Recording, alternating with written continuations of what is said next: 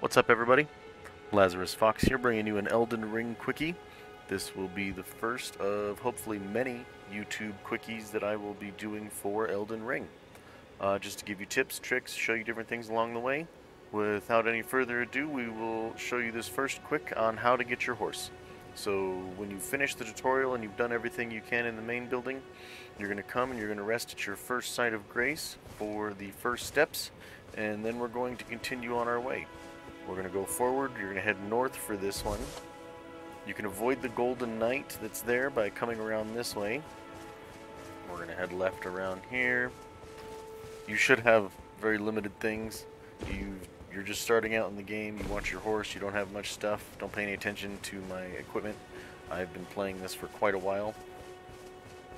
You're going to come over here. You're going to rest in the Church of Ella. Rest here, make sure you touch it and rest. I'm not sure if you have to rest, I know you need to touch it for sure.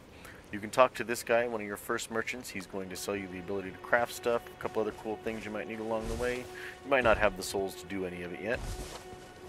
Then you're going to continue north. You can go around the church, you don't have to jump through that like I did, you can just go around the side.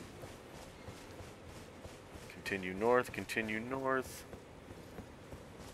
Grabbing some materials along the way. Materials are always important.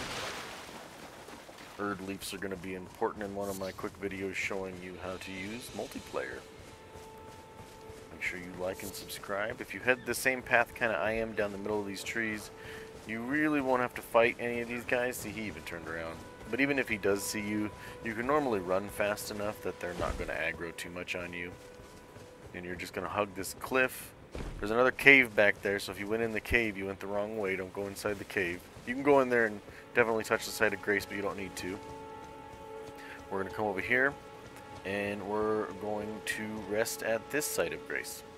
Once you rest at this site of grace for the gate front, something magical will happen. You'll continue on your story, and you should have the ability to level up, and you should have your horse.